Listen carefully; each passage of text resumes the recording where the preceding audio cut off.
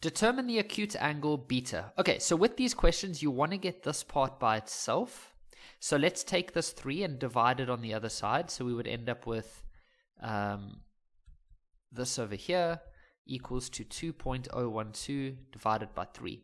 And so that would give us sin of beta. Actually, I'm just going to leave it like that. Okay, now when you've got it like this, just ignore this part for now. Just ignore what that is.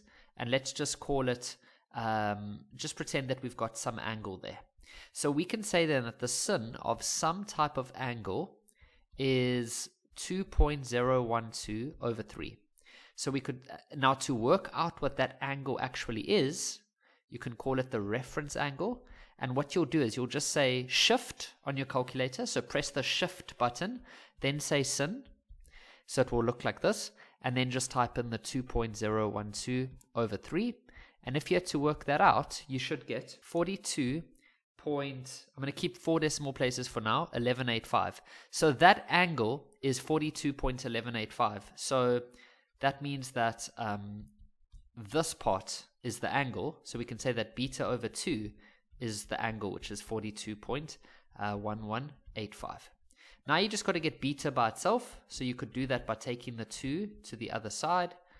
And that would end up giving you 42.1185 multiplied by 2. And that would be, to 2 decimal places, 84.24 degrees.